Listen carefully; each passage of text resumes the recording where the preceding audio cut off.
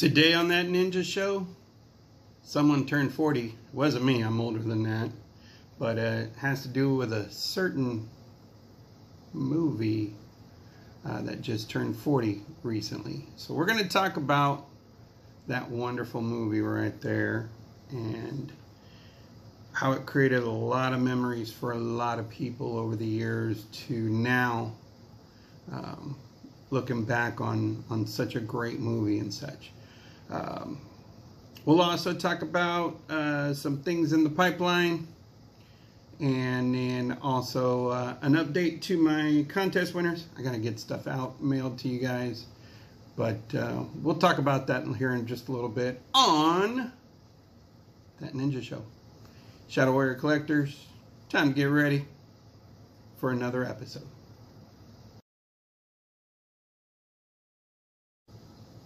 Welcome, folks, to another episode of That Ninja Show. Shinobi One here. So today we are celebrating, giving honor to a great movie that turned 40 recently. Just last week, the one and only Revenge of the Ninja turned 40. The big 4-0. 40 years. 40 years of influencing a lot of kids' lives who started off seeing this either in the theater or on VHS, who eventually ended up buying a ninja outfit to wear during Halloween to terrorize the neighbor's kids. My friend and I used to dress up as ninjas and run around in our neighborhood, and of course we were just plain Jane in black ninja outfits, and of course the neighbors were like, you know, that's not an original costume. I'm like, the hell it is. It's a ninja, lady. It's like, don't make me come back in the middle of the night and inject you with blowfish poison or something. Give me my damn fun-sized Snickers. Anyway. So that movie started it all for me. That was my trip down the rabbit hole, and it still carried over to this day, you know. I had the videos on VHS. I remember, since Blockbuster's not around anymore, so I can get away with this. But yeah, I remember taking the video and saying, "Oh, it got lost," and then of course I had to pay, you know, a ton of money to keep it, but I did it anyways.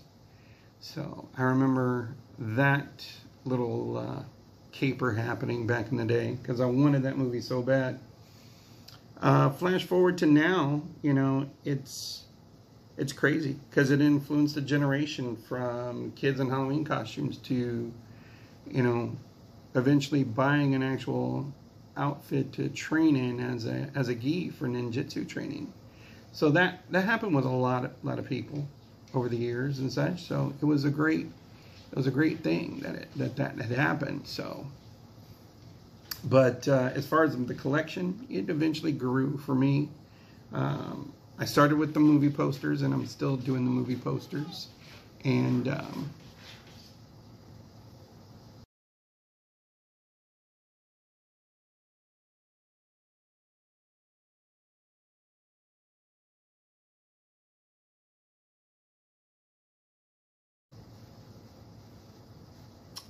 but yes, my collecting from movie posters to, you know, the soundtracks. I ended up snagging this a while back, the LP, which was awesome. And then just recently, I got a hold of this little treasure. I now have it on CD, but the other thing that's pretty rare about it is that it's signed by Robert J. Walsh, by the director Sam Firstenberg, and up here, the late Stephen Lambert, Lord rest his soul, rest in peace. But I know the CD is a lot harder to get a hold of, but I did get it verified that of its validity from a friend of mine, and I was like, I have to get it. So prior to all the soundtracks and the posters and stuff, I still had some bits and pieces from my fan club, which of course that was part of the fan club kit. and I took one of the pages out, which is the synopsis of the movie. Still has the rusted areas where the staples were, stapled to the back of this. So that was in and itself cool little collectible to have. And then what I refer to as my ultimate collectible, which y'all have seen me show this off way too much, and I'm sure y'all probably sick of seeing this, but there is another one that I am also getting as well, another stunt sword eventually. But it's cool to have something from the movie. I've always been a prop collector, and to have an actual stunt sword from the movie, hell yeah, why the hell not? So during this 40th anniversary, there is a group of guys that run a YouTube channel called Retro Fiend Radio. They actually did a really amazing documentary, and I believe they're still adding more parts to it. But there is a 40th anniversary YouTube documentary that's available to be seen on their channel. I will be posting the link down below for it. Definitely need to check it out if you haven't already. Some pretty cool stuff on there. What's in store for me is probably more Revenge of the Ninja stuff. You can't get Revenge of the Ninja out of my soul. That is the first movie that really reeled me in and just grabbed me by the cojones, and you know, the old monkey steals the peach, and held on to me through all these years, to where it's like I've cycled back into it again. I'm collecting stuff, doing these videos and sharing resources and sharing, you know, memories with a lot of you. So, which I see that the channel is growing in numbers again, which is awesome. Thank you again for your liking and subscribing. And then the other thing that I got recently was from Spain, which is Sho Kosugi El Rey Ninja. Over 277 pages of the man himself. And it chronicles a lot of his past, even when he was like a little kid and everything. There's some little baby pictures, baby Sho in here. Well, not baby, but little Sho. And then little Sho. So there's a lot of pictures in here that I've never seen before. A lot of it totally just is mind-blowing. Of course, there's a picture, and there's one picture that caught my attention. No, it's not the one where Ashley Farrar is about to show her cash and prizes, but it's the drawing of the Osaki clan symbol, which of course I have the patch now.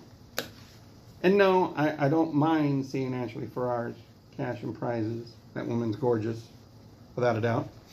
But that was cool, seeing the drawing for this in there. But it chronicles a lot of Sho's career.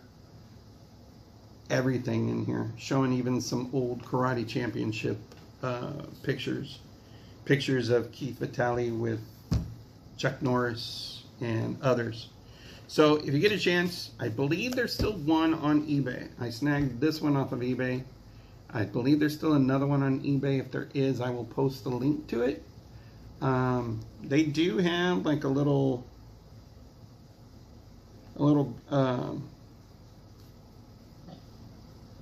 one of those codes. I don't know if anybody can pick that up or not. I'll hold that still as far as I can. So if you can scan it, maybe you can find out the publisher and get a hold of one of these books for yourself. But 40th anniversary, Revenge of the Ninja. I hope that it does reach to more people of younger generations, and that they take notice to this great movie, and hopefully either get them into martial arts or get them into collecting or enjoying these movies.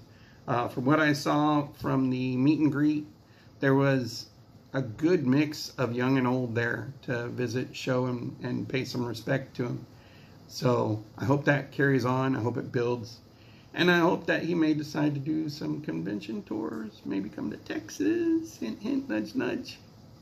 We can only hope for so much. Anyway, happy birthday, Revenge of the Ninja. Thank you for getting me caught up into all of this and just really opening my eyes to some really cool adventures with these movies, and then also just even the collecting and so forth. So once again, happy birthday, and stay tuned for what I got planned for next here on That Ninja Show.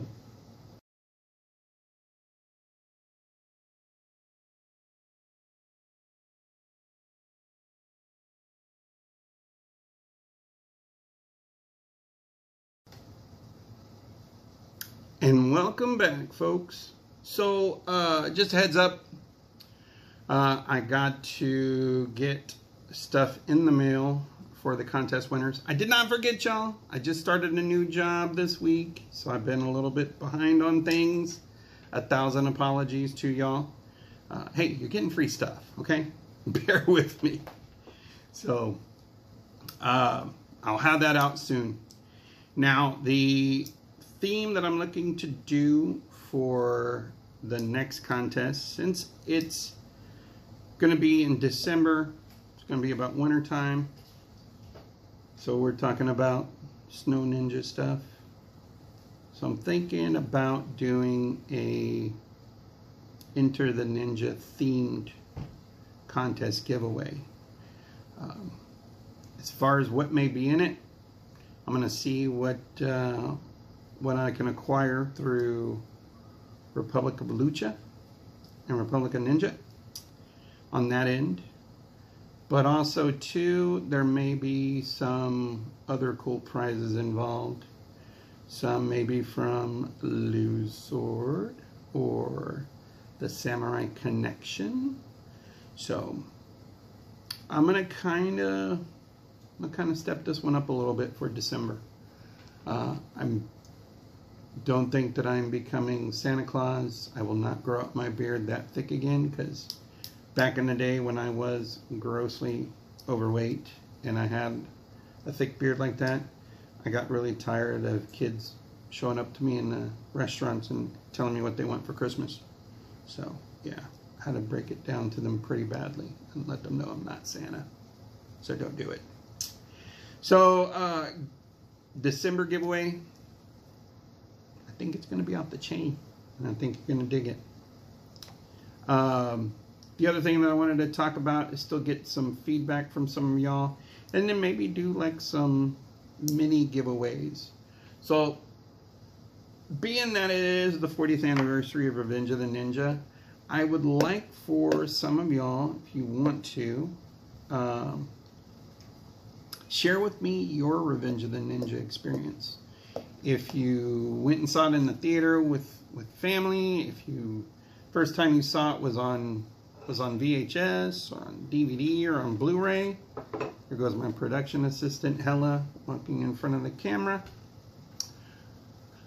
Love my cats. Love them. Yeah. Anyway, so share with me your Revenge of the Ninja experience, and let me know what it was like when you saw it for the first time. You don't have to bust out the Foreigner song, Feels Like the First Time. Just kind of share with me and let me know what you thought of the movie when you first saw it. Did you watch it at, did you rent it at Blockbuster and then like lose the VHS tape like someone did? Or did you see it in the theaters? Did you watch it like every time that it showed up on cable? I know I did. That's one of those movies where I can watch over and over again and people will be like, what the hell's wrong with you? You know, there's very few movies where I can do that. Revenge of the Ninja's one. Star Wars, before it was called A New Hope. That's my second one. And then Empire is probably the third one. And then after that, modern movies. Probably the first John Wick and Nobody. those are movies that I can watch over and over again. And Flash Gordon, of course. Gordon's alive. Anyway, so share with me what your first Revenge of the Ninja experience was, if you can, in the comments, please. If you do that, I may draw your name and send you something if you want, just to kind of say, hey, thanks, man. I really, you know, what I want to do is just kind of get on common ground with a lot of you and have y'all share some of y'all's, you know, stories with me as well. I love, you know, the opportunity to have that kind of dialogue where, you know, sharing stories with one another and kind of reminiscing, kind of those days where you used to sit out in the garage with you know, with like a cooler and talk about the olden days. You know, it's what old dudes do.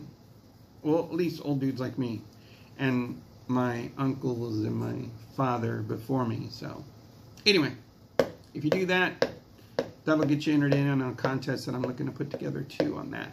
But December, I'm hoping to be off the chain with Enter the Ninja, because like I told you in the last video, I collect way too much, or at least try to collect a lot of Revenge of the Ninja stuff, and I'm stingy as hell, so sorry.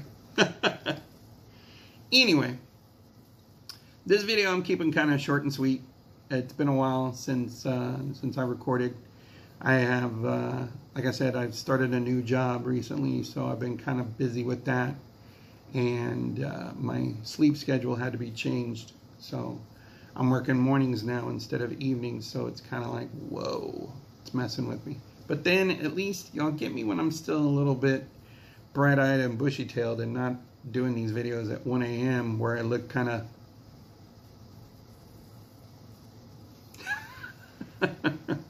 I'm not a president or a senator, so I'm not going to give you that. Anyway, so with that, folks, I want to thank you again. We're up to 70 members now, and we're continuing to grow. Like, subscribe, tell your friends about this channel. If they like ninja stuff, get them over here.